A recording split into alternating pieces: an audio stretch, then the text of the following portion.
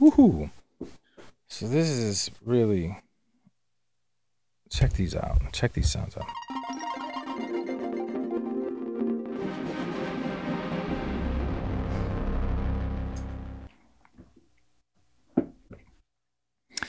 Hey everybody, I'm Neil Evans, aka Read Books, and this is Read Books World. I'll be taking a look at various parts of the music world, from production, recording, writing, engineering, how I use all these in my creative process, as well as gear and product reviews and courses that I will be offering. So let's get into this first episode where I thought it would be fun to create an intro for Read Books World. Remember to subscribe, hit the bell notification so you can stay up on the latest content that's posted. If you're into what you're seeing, click the like, share this, leave any comments, questions you may have, or suggestions for future content that you would like to see. All right, let's check out what I worked on. So, theme song.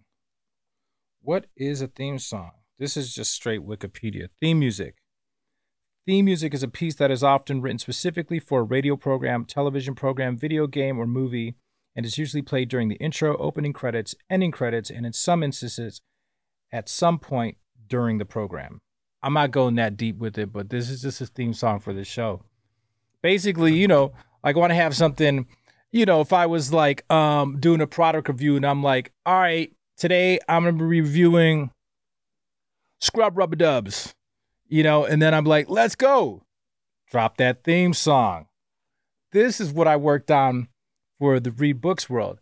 And what I initially thought of was I wanted to do some fun, like sci-fi trap kind of vibe. So this is what I came up with. I'm going to take you through the various parts of, and kind of the thinking that I had behind this. Okay, so first, like when I kind of, think of a song, there are a few ways that the music comes to me.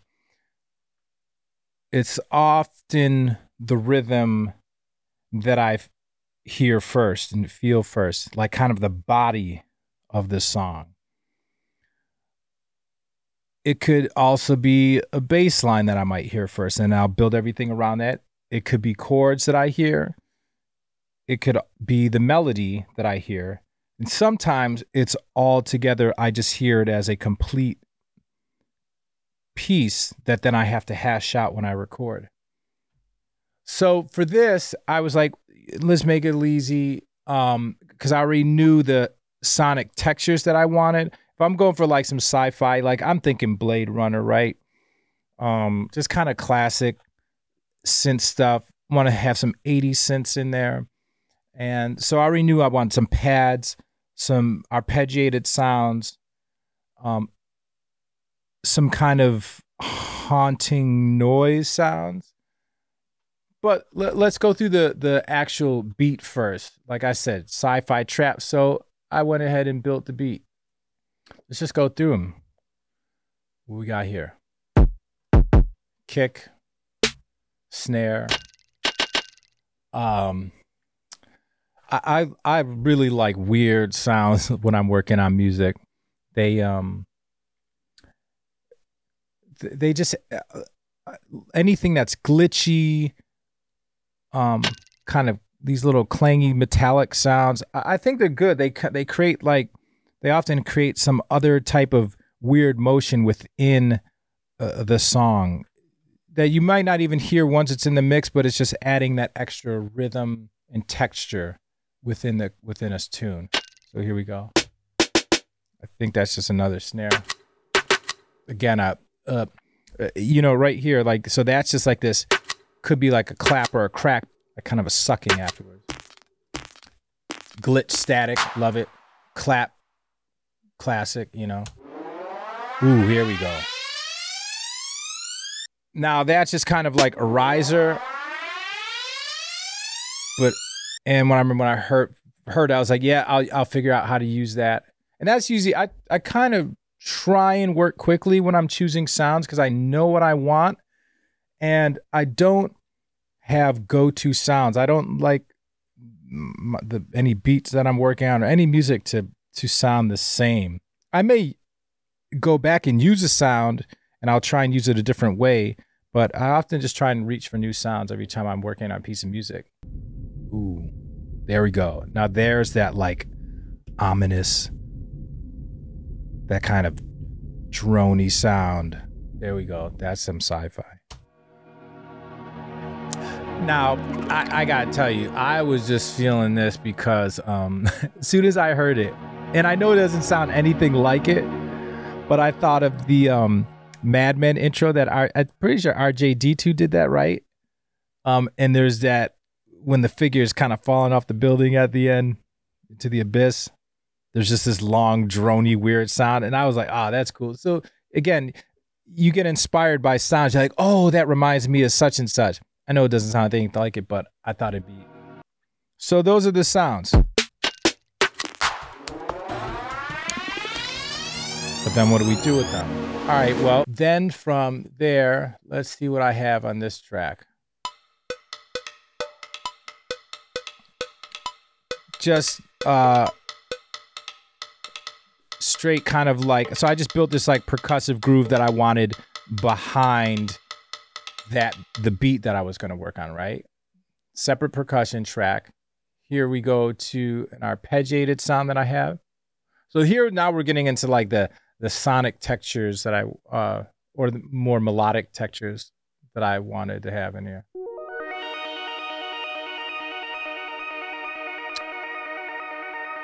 Again, for me, that's just like, you know, when I'm thinking sci-fi, I want just synths. That's kind of what I'm going for. Dig the arpeggiated sound. And here again, so I played this arpeggio, and that's something I like to do also. I don't, even when I go for an arpeggiated sound, I often like to play them. Even if this, like with this was an arpeggiated sound, I probably could have held down one note, but I decided to play. And there's other cool things that you'll realize you can do if you actually play melodies with arpeggiated sounds that are already kind of triggered. You might hold down, you know, a note for like half a bar and then move to playing a melody and hold it down for, you know, another beat or so. And so that's a cool thing to do. Play arpeggiated sounds, just don't hold that note. And you can, it's always fun to see what happens with them. I have a bass here. Again, oh, I mean, that's classic. I just love the, you know, you throw an arpeggiated bass, some analog sounding, you know, synth. It's kind of instant. It just takes you right there. Ooh, so another thing I like to do. So as the song kind of progresses, I like to bring in other sounds that will accentuate. So here I'm using two basses, and this is this longer bass here that goes along with this arpeggiated right here. See, here's both of them together.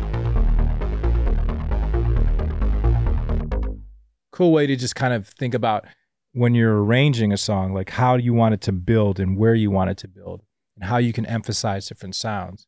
One way is just layering, duplicating those sounds, double them, triple them, and find different, you know, you want to try and find different textures to work with when you want to layer sounds, you know, just, but you know, it all depends on what you're doing. Like, you know, if you had two like bell sounds, you might want to find a higher one. You might want to find a lower one. You might want to double a bell sound with another synth, or, you know, or even something different, like a bell sound that's very attacky with a pad, and just kind of see what happens. You know, here we go, just adding noise. Okay. So this is a synth sound. This is cool. Again, so this sound already had that. Here is a synth sound that had noise in it already.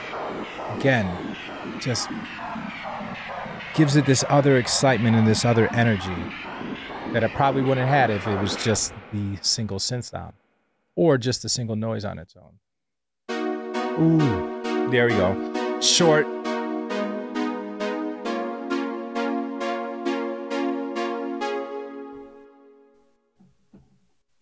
Kind of. Again, so here's another thing. Here's kind of this longer pad, but I used it. I was pulsing it more. Little staccato, but like more of just a pulse, a soft pulse. And so those are the sounds. Those are the sounds. It's not really much, but let's check out what this song actually sounds like.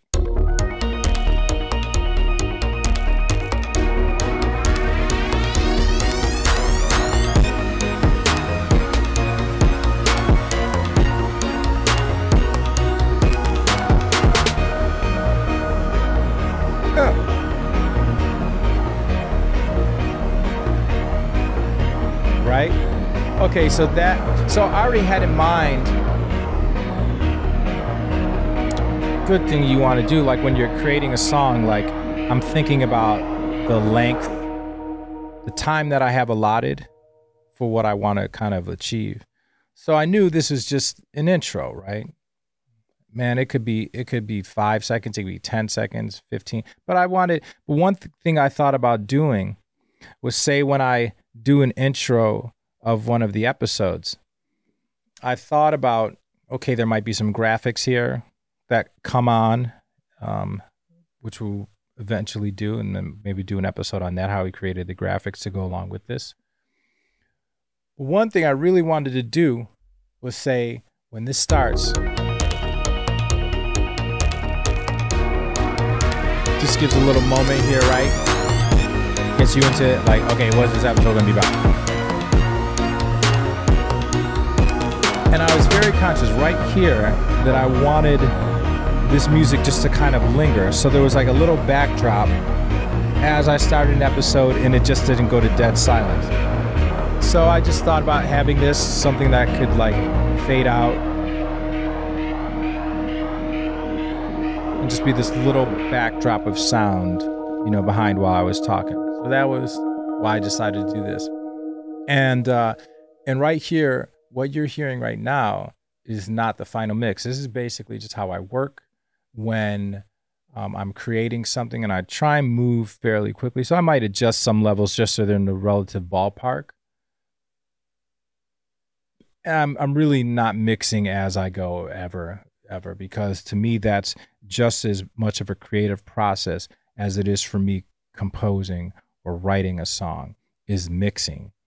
You know, to me, they're the same things. Like I want to spend time with that, and ideas come just as they do when I'm creating music. They come when I'm mixing, and it allows me to take that composition in a different direction when I start mixing. Basic general levels, you know, I just try and hear so I can hear things and what they're doing. Yeah, so the cool thing will be like, you know, what this is going to turn into. Like again, I had the idea of just doing this sci-fi trap beat for the intro. And one thing that I think is really cool by, you know, being my own show, like I can flip this music, and I actually plan to do this, you know, just kind of flip the music up throughout these episodes. And I might stick with this for a while and then get this little creative spark and make some new music and kind of take it in a different direction. But I thought this would be good for like this new journey of Read Books World. So then I was sitting around listening to just the beat on its own. You know, I kind of like isolated it. I was like, oh, let me check out what this sounds like. Ooh. So that's the beat, right?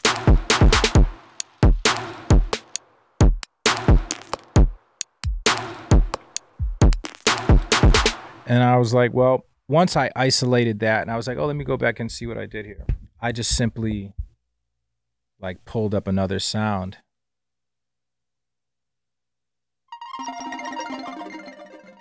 Woohoo. So this is really, check these out. Check these sounds out.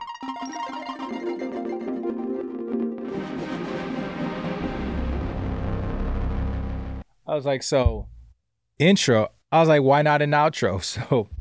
So let's record this little outro right here.